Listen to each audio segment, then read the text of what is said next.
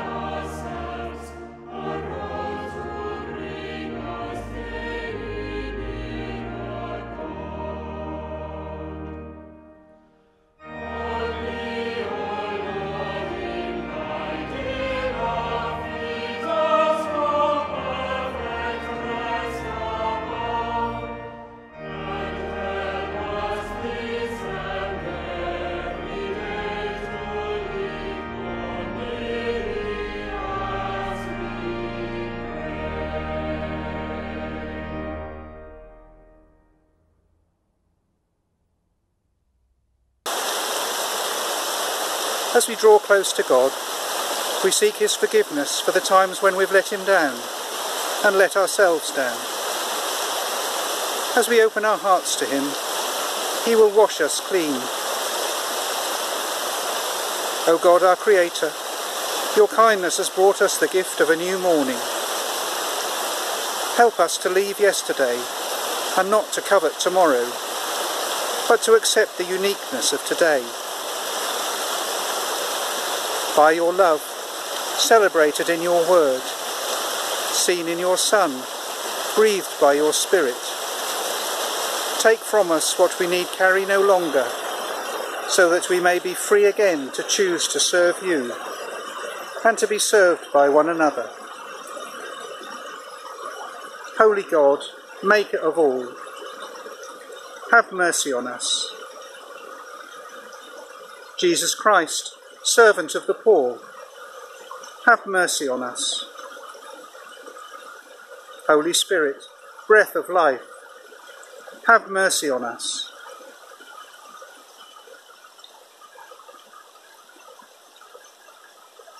May God forgive us, Christ renew us, and the Spirit enable us to grow in love. Amen. Joel chapter 1 verses 8 to 10 and 17 to 20. Lament like a virgin dressed in sackcloth for the husband of her youth. The grain offering and the drink offering are cut off from the house of the Lord. The priests mourn, the ministers of the Lord.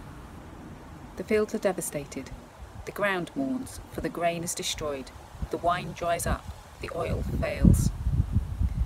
The seeds shrivel under the clods, the storehouses are desolate, the granaries are ruined because the grain has failed. How the animals groan, the herds of cattle wander about because there is no pasture for them, even the flocks of sheep are dazed. To you, O Lord, I cry, for fire has devoured the pastures of the wilderness, and flames have burned all the trees of the field. Even wild animals cry out to you, because the watercourses are dried up, and fire has devoured the pastures of the wilderness. At that time, Jesus came from Nazareth in Galilee and was baptized by John in the Jordan.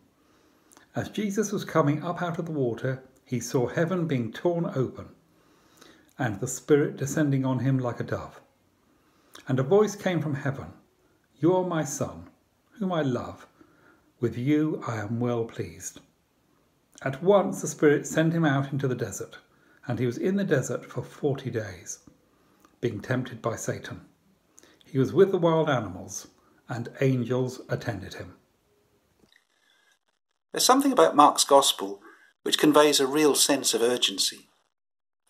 He's got a message that matters, and there isn't much time to tell it. It's by far the shortest of the 4 Gospels, and as you read through it, you can almost feel yourself becoming breathless as you try to keep up with the unfolding drama. There's no gentle introduction, no setting of the scene. Nothing about Jesus' birth, his family, or his childhood years. And it starts with a bang. The beginning of the good news of Jesus Christ, the Son of God. It's all about the good news.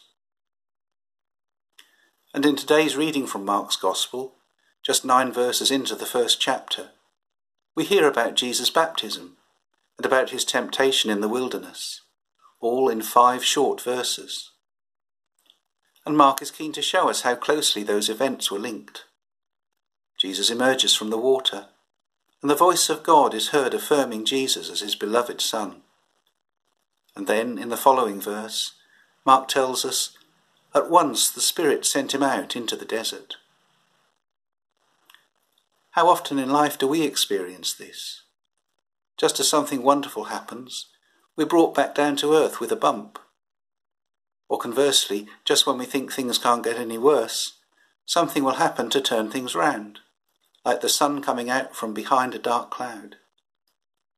Life can be a real roller coaster of emotions.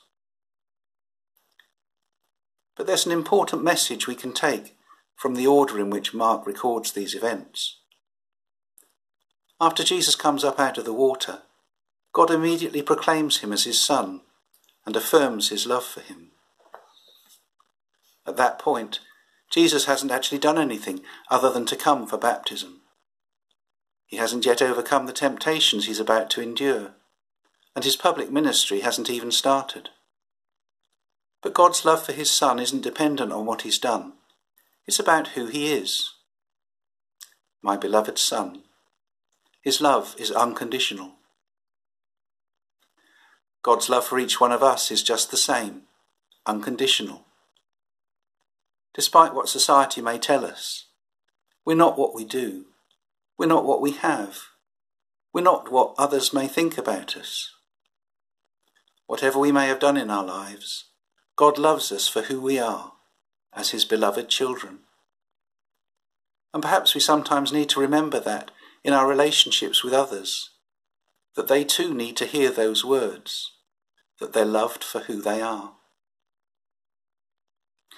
So today is Moorland Sunday.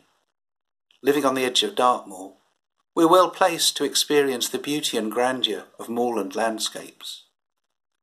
On a clear day, there's nothing more breathtaking. But we also know how quickly this can change.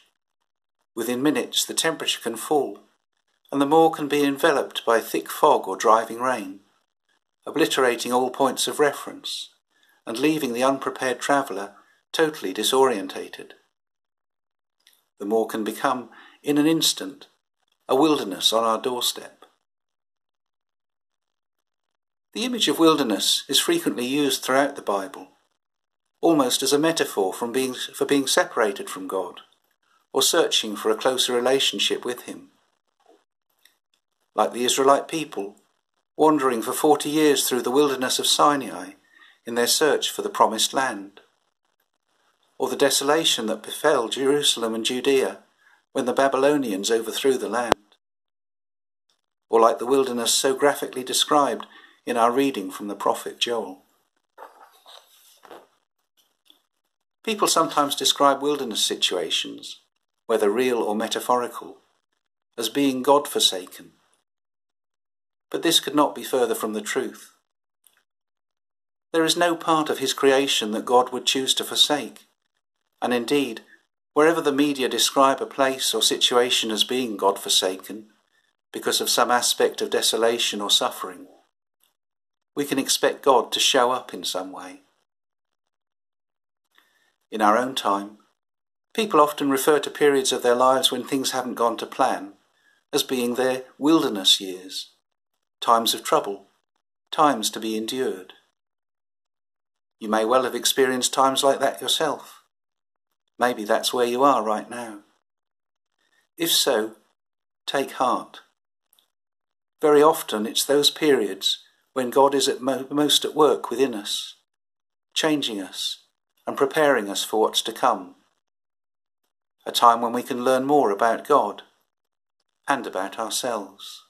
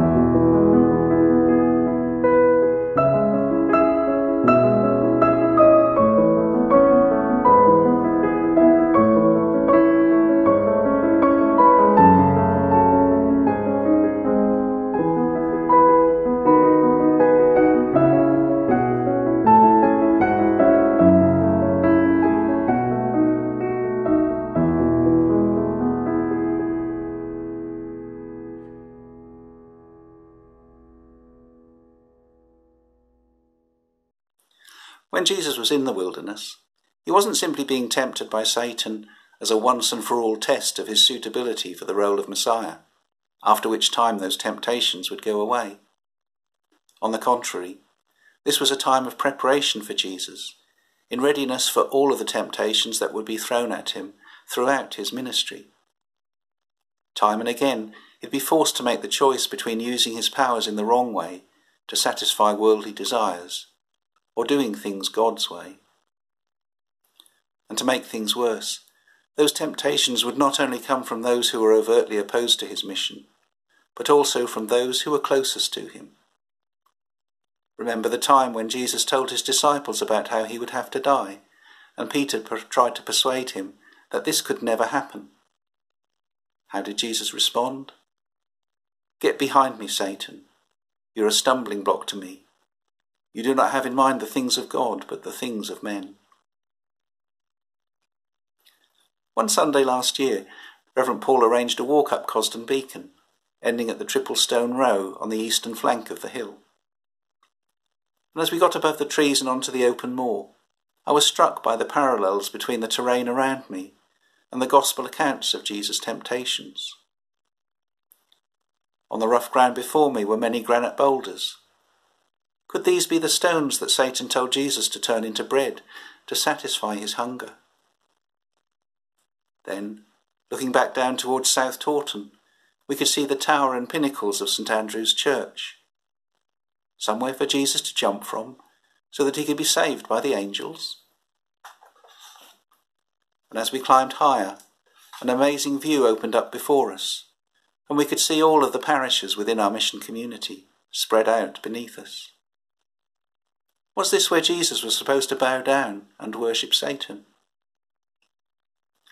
The things that Jesus encountered during his ministry are often much closer to us than we might think. And if we're going to follow Jesus, then we too have to make choices between the things which satisfy our worldly desires and the things which bring us closer to God. As most of you will know, barring any last-minute changes, I'm due to be ordained as a priest next Sunday. So next week I'll be on retreat in preparation for this new chapter in my life. But not in the usual way, within the confines of some peaceful abbey or retreat centre, but at home, with all the communication being carried out through the medium of Zoom. Just as Jesus used his time in the wilderness to prepare himself for his mission, we all need to take time and take a step back to prepare for new situations and new challenges in our lives. Not necessarily within a physical wilderness, but taking time to travel deep within ourselves and to listen to what God is saying to us. So for me, this week will be a time to think about what ordination really means for me and for the lives of those around me, about the changes it might require us to make and the temptations that we might face. In a sense, the next week will feel a bit like travelling inwards into a wilderness of the soul to prepare for what's to come. It may be that some of you feel as though you're wandering through a spiritual wilderness right now. If so, don't be discouraged. This could be an opportunity for change and for coming closer to God. As we heard in our reading from Mark's Gospel, for all of his time in the wilderness, Jesus was attended by angels, and while his temptations were real enough, he was never abandoned by God, and neither are we. Just as the Dartmoor fog can lift to reveal a clear blue sky, so the wilderness within us can give way to a clearer vision of our journey ahead. To paraphrase the words of Moses from the book of Deuteronomy, "The Lord will sustain you in a desert land. In a howling wilderness he will shield you, care for you, and guard you as the apple of his eye." The wilder areas of Dartmoor are often regarded as thin places, places where the separation between earth and heaven is reduced, and God's presence can be felt in a very real way. This feeling is beautifully captured by the poet R.S. Thomas in his poem simply called The Moor. The Moor by R.S. Thomas. It was like a church to me. I entered it on soft foot, breath held like a cap in the hand. It was quiet. What God was there made himself felt, not listened to, in clean colours that brought a moistening of the eye, in movement of the wind over grass. There were no prayers said, but stillness of the heart's passions That was praise enough, and the mind's session of its kingdom.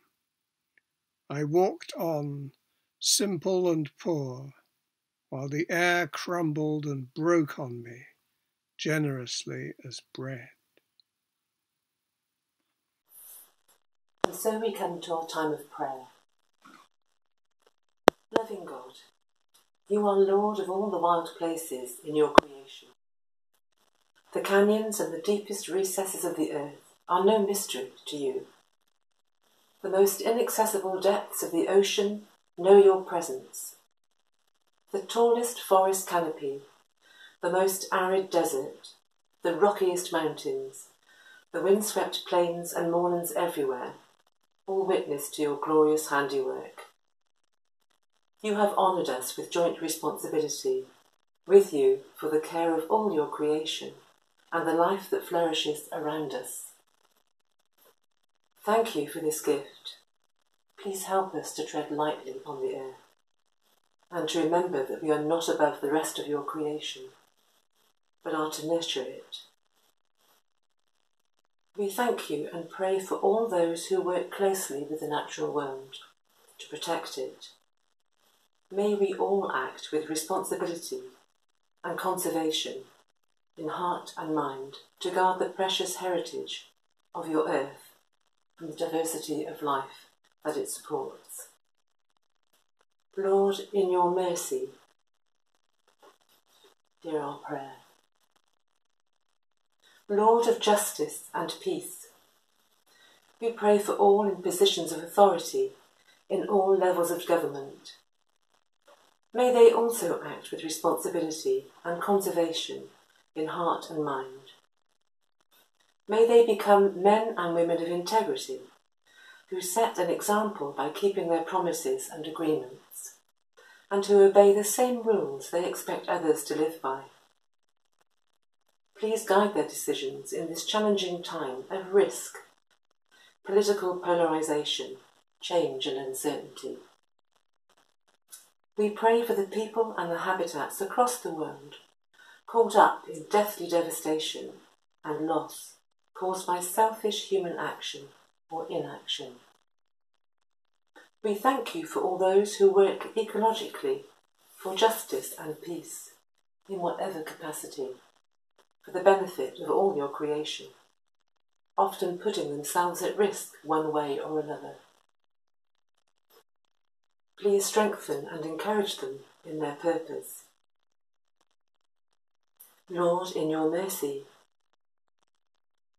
hear our prayer. God of grace and generosity, we thank you for all the gifts we receive from you and your creation. At this time of anxious concern for many, we thank you that you are always nearer to us than we realise. We pray for peace and healing and your blessing on your land and in our homes and communities, our places of education, our businesses, our health and social services, and our private care sector. We pray for all who work for the common good, whether paid or voluntary, and we pray for the work of your church in making the life of the risen Jesus within us and amongst us known. Lord, in your mercy, hear our prayer. Bringing all our prayers together in the prayer our Lord taught us.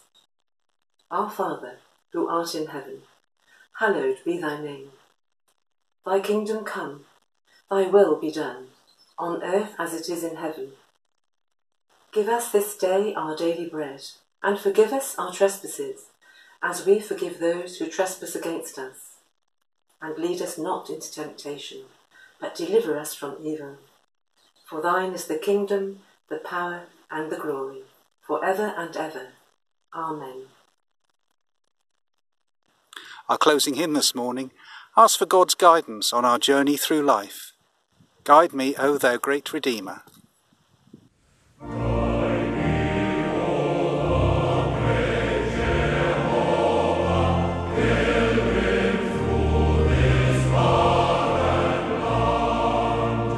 I